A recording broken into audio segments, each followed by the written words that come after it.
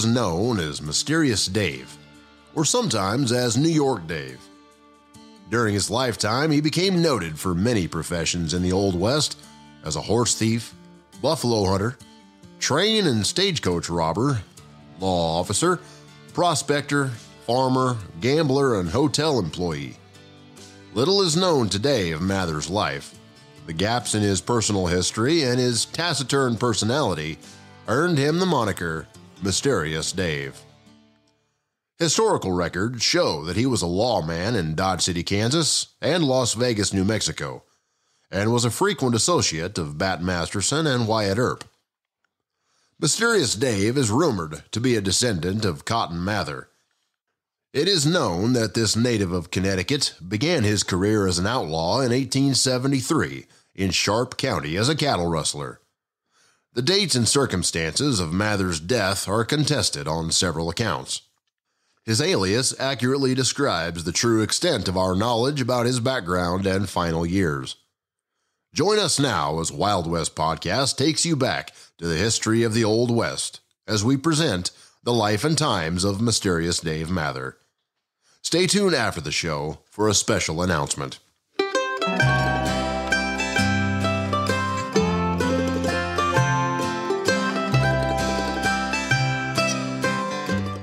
Mather was born in Deep River, Connecticut, then Saybrook, Connecticut, on August 10, 1851, the first son of Captain Ulysses W. Mather and Lydia Mather. His brother, Josiah Cy Mather, was born on October 11, 1854. Another brother, George Conway Mather, was born in 1855 and died in 1856. By the time Dave was 16, both of his parents had died, and Dave and his brother Josiah headed west and settled first in Dodge City, Kansas. His father was a sea captain who was the first to claim that his family heritage descended from the famous Mathers of New England, including Richard Mather, Increase Mather, and Cotton Mather. Accordingly, Americans born in that era with the surname Mather are most likely descended from Timothy Mather, a farmer, brother of Increase Mather and uncle to Cotton Mather. Dave was the first of three sons born to the Mathers. Ulysses Mather abandoned his family following the death of his son and loss of his ship. He died in 1864 while in port in Shanghai, China. The ship's Chinese cook stabbed him. Lydia Mather remarried a man named George H. Randall sometime in the late 1850s.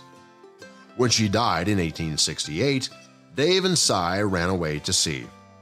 The sea voyage lasted less than a year before the boys opted for a life on dry land and jumped ship in New Orleans. Dave Mather came by his nickname Mysterious Dave honestly.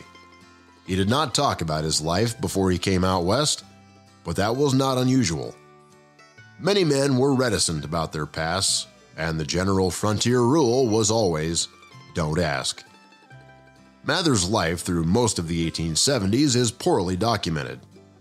It was not until 1873 that he appeared in Sharp County, Arkansas, with a group of men busying themselves by making off with other people's livestock. He seems to have operated as a cattle rustler and outlaw in Arkansas, along with Dave Rudabaugh and Milton J. Yarberry. A warrant was issued for the three after a prominent rancher was murdered and his home robbed. His name and Dave Rudabaugh and Milton J. Yarberry appeared on an 1873 warrant. They fled to Decatur, Texas in 1873. After working as an assistant city marshal in El Paso, Texas, Mather made his way to Dodge City, Kansas. Mather's brother Cy reported that he and Dave tried to work as buffalo hunters on the Llano Estacado around 1874. Mather may have met future associates such as Wyatt Earp, Bat Masterson, and Bill Tillman, who tried their hand at hunting buffalo. Bat may have suggested Mather go to Dodge City, noting a man could make good money in that town and find plenty of entertainment and excitement. His first stop would have been to take pay from Charles Rath for the few buffalo hides he had skinned while hunting on the south side of the Arkansas River. When Dave Mather arrived in Dodge City in 1875, he was noted to be no great personal charmer. He had a slender build, dark complexion, brooding eyes, and what some might call a killer mustache. Some even say that in his manners and conduct, Mather greatly resembled Doc Holliday in his antisocial ways. Beeson, the owner of the Long Branch Saloon, once said of Mather's character, "They called him mysterious because he would not talk. If a stranger would ask a question, Dave would look at him, turn on his heel, and walk off."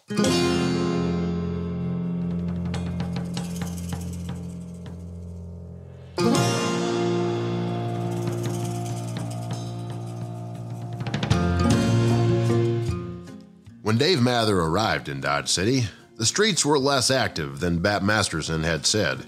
In fact, it was slow. The gloom of the October day crept into him like a damp into bare timber. It seeped into his pores, traveling to his temperament and making him somewhat irritable. Then, without warning, a blanket of gray clouds came in over Dodge. A steady rain poured down on him like a mist in chaotic directions. The downpour was thick enough to soak his hat and muddy his boots. He had to take refuge and found the place closest to him called the Lady Gay Saloon. He rested his hand on the rough paintwork that coated the door and pushed them ever so slightly. The hinges squeal as though they were a warning, but a festive crowd silenced the door's plea. The laughter inside overpowered the piano player in the corner of the room. Loud conversation swirled in a dirty cloud of cigar smoke. He could smell a stagnant stench of tobacco, hiding within the collaboration of entangled odors. He walked by the faro table and caught a sharp sting of stale beer and body odor. He looked quickly around the room to find a resting place, found the darkest corner of the room, pulled up a chair. He waited to place his order and thought, "This is my kind of place." Then the bartender yelled at him from across the bar. "What'll it be, mister?" he asked.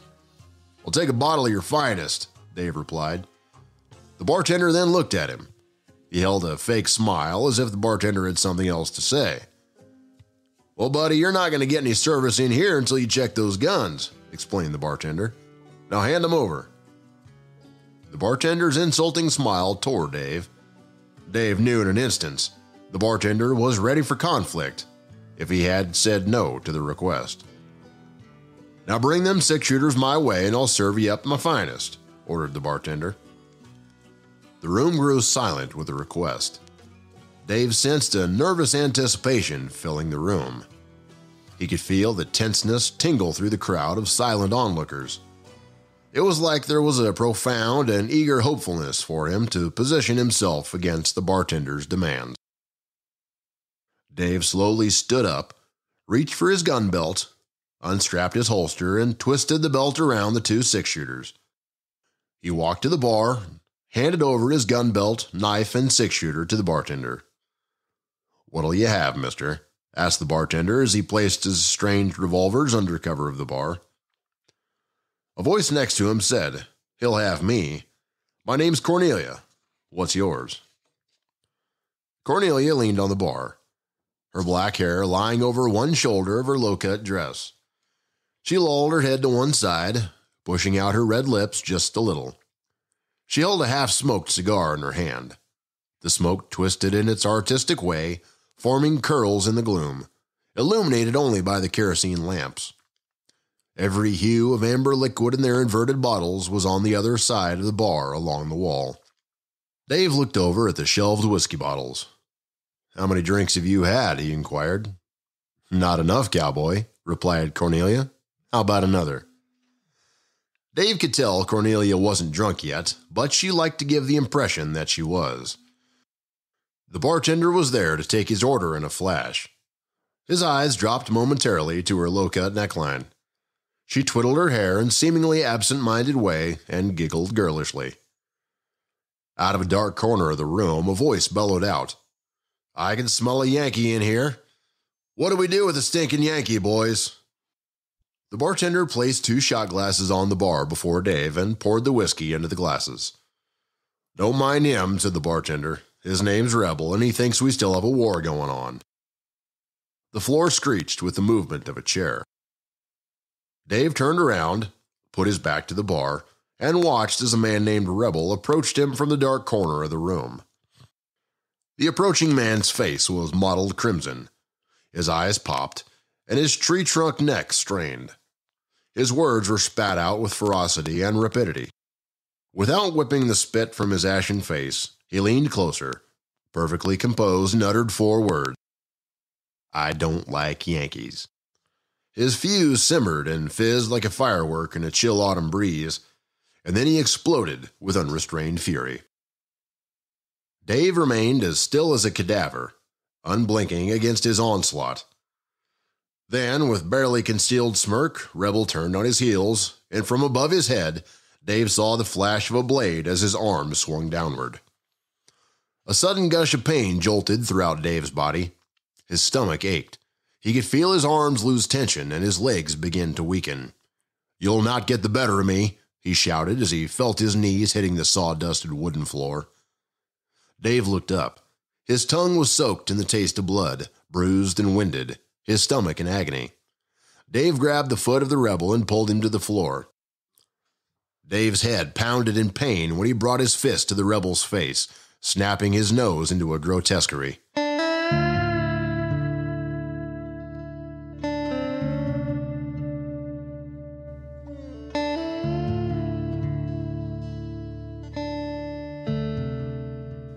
The sunlight shone around the door like a ghoul's grin. The curtains added an orange glow to the morning light. The world was as silent as it had ended in the night. It was new morning, sinner and saint, just like Dave imagined it. Pain. Severe pain. Then it hit him like a sledgehammer to the stomach. The unpleasant pain had a warmth to it, eating harshly into his midsection. There's nausea, too, just enough to make him clench his fists on both sides of the bed. He thought, "I've often prided myself in ignoring pain and rocking on regardless, but this was impossible." The pain owned him. It dominated every thought and controlled every action. Slowly and reluctantly, he uncovered his face. Dave blinked, closed his eyes, and blinked again. Streaks of sunlight penetrate the window and blind him. Then he saw a shadow of a figure move across the room. "Good morning, I'm Dr. McCarty," the shadowy figure said. Dave slightly pulled his head up to see the person who spoke to him. The doctor had the posture of a soldier. Every action he took was precise and purposeful. "Where am I and how did I get here?" Dave asked. McCarty did not reply. He smiled coldly and distantly. McCarty began the examination. He gave commands rather than requests. When the prodding was over, Dave dropped his eyes to the covers in anticipation of the doctor speaking to him. But when Dave raised his head again, the room was quite empty. Dave's hand stretched over the cold linen like an infant searching for a comforting toy, and closed on the thick, itchy fabric. He was alone before the doctor entered, but now he felt ever more so. The walls seemed far away, and Dave felt trapped, woozy, and severely drugged. The next day, Dave visited Dr. McCarty about his inquiry. Physician Thomas L. McCarty gave Dave a 50% chance of surviving. Dr. McCarty established his first office in H.G. Springer's drugstore. Subsequently, he formed an association with the post surgeon at Fort Dodge, Dr. Tremaine, and the two practiced together for 7 years. The Buffalo Hunters supplied much of their business. Dr. McCarty became friends with Dave after carrying him into the Great Western Hotel lobby. Dave felt beholden to the doctor for saving his life, and from then on he became Dr. McCarty's benefactor. Supposedly, Mather could not pay his bill because times were hard. Instead, Dave brought McCarty whatever customers he could round up, usually a fellow gambler who did not need medical attention. "Doc, this man wants an examination, about $5 worth," Mather would tell McCarty. The patient always paid without complaint. "It wasn't ethical," McCarty allegedly recalled, "but I really needed the money." After he recovered, he hung around, gambled, and was frequently recruited to ride with posses after one criminal or another.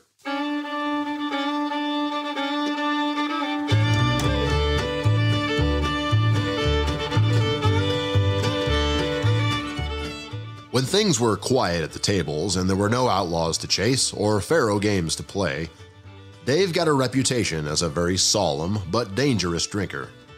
Dave liked to sit by himself in the local saloons, across the street from an in-hung town fire bell.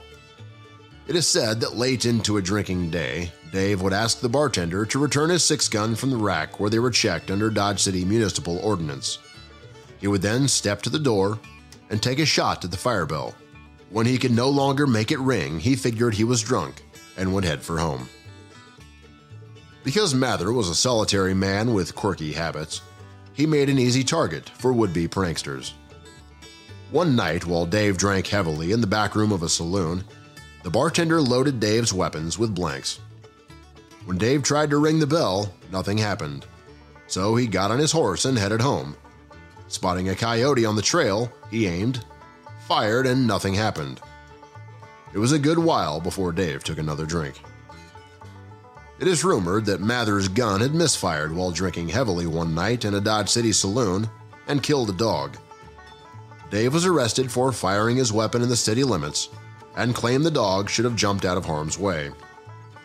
However, the jury decided that the dog died by a bullet fired from a gun in the hands of Dave Mather, better known as Mysterious Dave, and that the shooting was justified, as any dog should understand better than to go to sleep in a Dodge City saloon.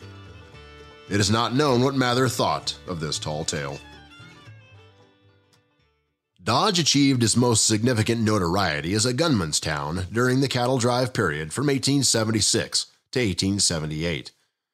Sensationalists at the time depicted Dodge City as a seething cauldron of violence, where the only law was the law of the gun, and a man for breakfast was commonplace.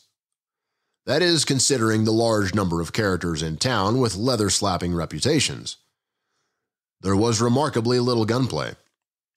In June, the Globe proudly announced, 3 dance halls in full blast on the south side, stables jammed full, hundreds of cowboys perambulate daily, but 2 cases in police court. Who says we aren't a moral city? Eddie Foy agreed. The majority of days passed rather peacefully in Dodge, with no killings and few fights.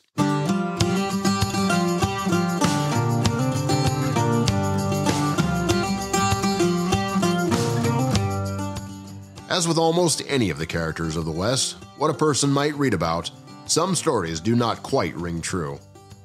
A person always has to use some judgment in deciding which ones to accept. There is an undocumented story about Dave Mather that may or may not be true, but it is fun to believe might have happened. This is when an evangelist came to town to hold a tent revival in Dodge City, while Dave served as an officer. It was Mather's religious salvation. A preacher by the name of Johnson was in town on a mission to convert the wickedest man there. The townsmen decided that Mather had earned the honor. Never an hour passed that one of them didn't remind Mather that he needed saving. Bat Masterson confronted him in the local saloon, and with some fast talking aided by the other gamblers, finally convinced Mather to seek redemption. That night, Mather went to church at the Lady Gay Dance Hall. After all the preaching and hymn singing was done, Preacher Johnson asked the congregation who would bear witness to his faith. The preacher recognized the lawman with a reputation as a killer and focused his preaching on Mather. He got himself so worked up in the flow of oratory that he finally declared that he would be ready to die and go on to heaven if he could move this one lost soul to come to the Lord. In fact, he announced that he and all of the elders gathered at the altar would gladly give their lives to see this sinner saved. A little bit of that attention went a long way with Dave. At first, he may have enjoyed the show, but now it was getting embarrassing. Mather was sitting in a prominent front row seat, and as if on cue, he rose up and announced that he had seen the error of his ways and was now converted. The preacher was delighted and announced that had Mather remained the way he was, he should have been afraid to die. "You mean I don't need to be afraid now?" Mather asked the preacher. "Oh, no," assured Preacher Johnson. "Preacher Johnson, do you mean to say that living that way so good that you're ready to cash in at any old time?" asked Mather. Yes, sir, I am," declared Preacher Johnson. Hearing that happy announcement, Mather responded by pulling his gun and stating so all could hear, "Then you better die right now while you're sitting purty." Mather then pointed his gun at the preacher and exclaimed that he would give the gift of seeing the Lord face to face to his benefactors by sending them all to heaven ahead of him. With that, Mather started firing in the general direction of the group around the altar and roared with laughter as they scattered and dived under the tables and chairs. Mather left, muttering about a bunch of hypocrites. The town's gamblers and gunmen thought this was a good joke on the preacher, and they made sure the story circulated.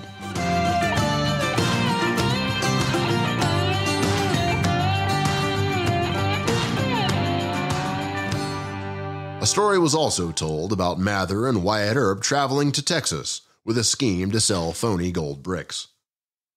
The ruse took place in 1878, as they were caught selling fake gold bars to gullible citizens in Mobeetie. The two claimed that the bricks were from a lost mine dating back to the days of the conquistadors. Unfortunately, before they could get far with their scam, they were run out of town by a lawman named Jim McIntyre. While in Mobeetie, near Fort Elliott in the Texas Panhandle, Mather reputedly killed a man following a quarrel.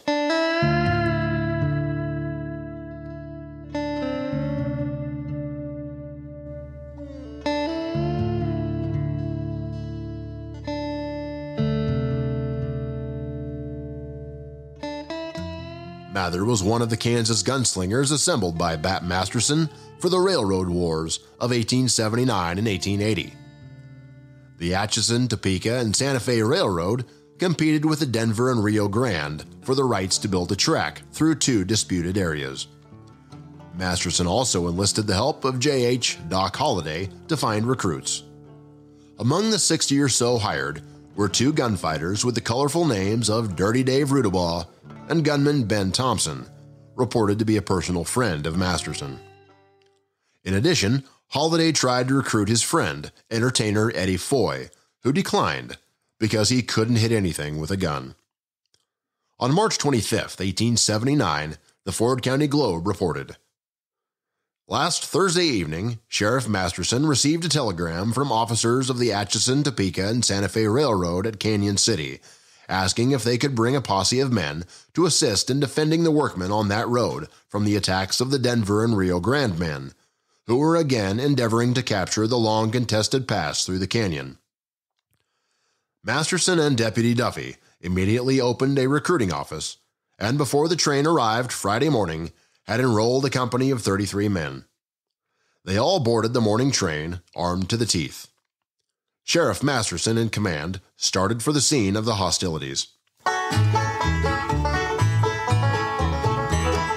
The Denver News of Wednesday published an item to the effect that trouble is again brewing between the Atchison, Topeka, and Santa Fe folks and the DNRG road with regard to the right-of-way through the Grand Canyon of the Arkansas.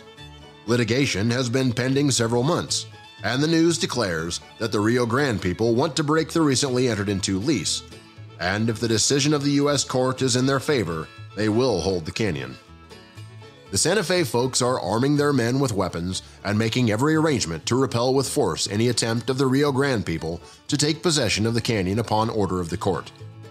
On Saturday last, a train left the end of Santa Fe tracks for Grand Canyon loaded with provisions, tents, and a force of men, ostensibly laborers. Since that time until yesterday, a number of cases of ammunition were sent after the men, and the intent of this action is clearly plain. The whole proceeding has been conducted with great secrecy, and to keep knowledge of it from the Rio Grande men, a new force of employees was put in charge of the trains. If the decision of the Supreme Court is in favor of the Rio Grande, the managers of the road are going to take possession of the canyon. They had little experience in holdout against an armed Santa Fe force some time ago, and stood the siege pretty well. General Palmer is at Colorado Springs, aware of every move taken by the Santa Fe people, though they are carrying them on so secretly. In April of 1878, a construction crew assembled by the Santa Fe Railway began grading for a rail line west of Canyon City at the mouth of the gorge. The DNRG, which had tracks that ended about 3/4 of a mile east of Canyon City, quickly sent crews to the same area. but the Santa Fe workers blocked the narrow entrance. The blocking of access to the gorge was to be the first round in a 2-year struggle of the Royal Gorge War. The Rio Grande, a Colorado concern, was financially weak compared to the powerful Kansas line, and the war for the Royal Gorge drained off a great deal of capital. In December 1878, under pressure from his bondholders, General Palmer was forced to lease his road to Santa Fe for 30 years. It appeared then that the war was over and that Santa Fe had won. But in March 1879, Palmer reopened the fights in the courts, claiming that Santa Fe had broken the terms of its lease. At the same time, he dispatched squads of armed men to fortifications he had built overlooking the gorge.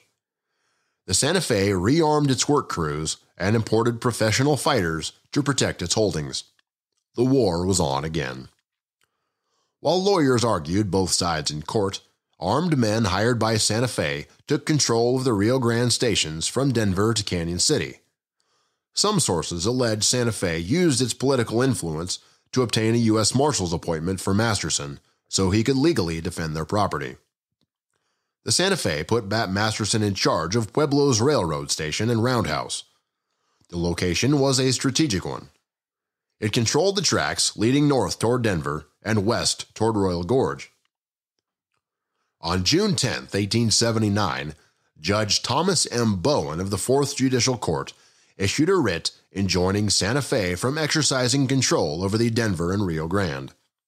The sheriffs of the counties through which Santa Fe tracks ran were then ordered to take possession of any property being held by the Santa Fe. On the morning of June 1st, the sheriffs, backed by the Denver and Rio Grande gunmen, carried out the court order with military precision. At Denver, the offices of the Santa Fe were an easy target and quickly surrendered. The going was tougher in Colorado Springs, where fierce fighting broke out. That garrison fell to Palmer's superior force also. The one Santa Fe garrison that refused to fall was the one at Pueblo, commanded by Bat Masterson.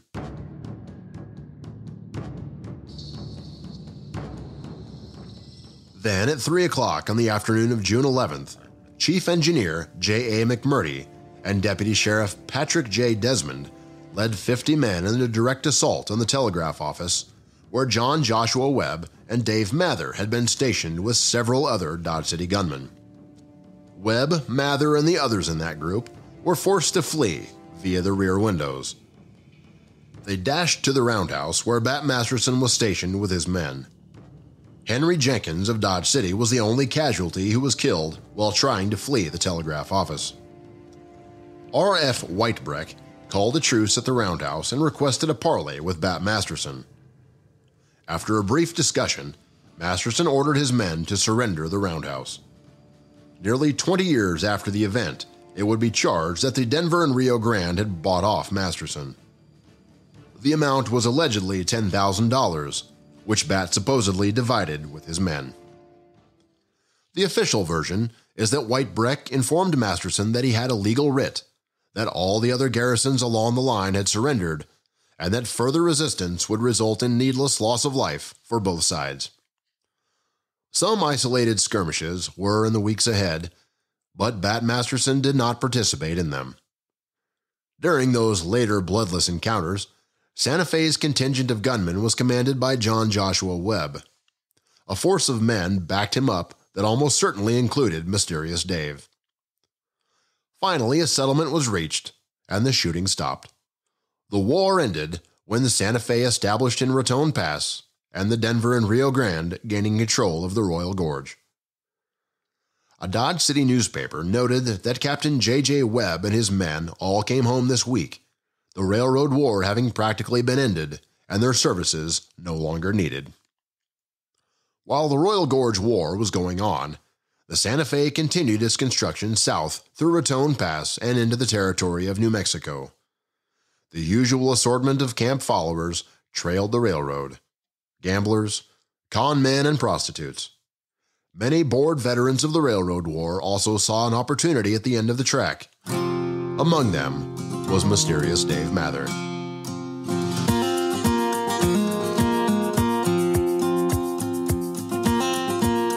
And now for our special announcement. On February 18th, Wild West Podcast will interview Keith Wondra, the curator at Boot Hill Museum, on the topic of saloons in the beautiful bibulous Babylon of the frontier, a history of Dodge City saloons from 1872 to 1886. You can also attend the Coffee with the Curator session at Boot Hill Museum on February 14th at 9 a.m. This Coffee with the Curator session will be held in the newly renovated Great Western Hotel. Topics for the presentation will include Prohibition and Temperance, the Saloon War of 1883, and the fires of 1885 to 1886. So come out and join Keith Wondra at Boot Hill Museum on Valentine's Day, February 14th, or join us at Wild West Podcast on February 18th for this special presentation. That's it for now. Remember to check out our Wild West Podcast shows on iTunes Podcast or wildwestpodcast.buzzsprout.com. You can also catch us on Facebook at facebook.com/wildwestpodcast or on our YouTube channel at Wild West Podcast, Mike King YouTube. So make sure you subscribe to our shows listed at the end of the descriptive text of this podcast to receive notification on all new episodes. Thanks for listening to our podcast. If you have any comments or would like to add to any of our series, you can write us at wildwestpodcast@gmail.com. We will share your thoughts as they apply to future episodes. Join us next time as we continue with Part 2, Mysterious Dave, The Las Vegas Years.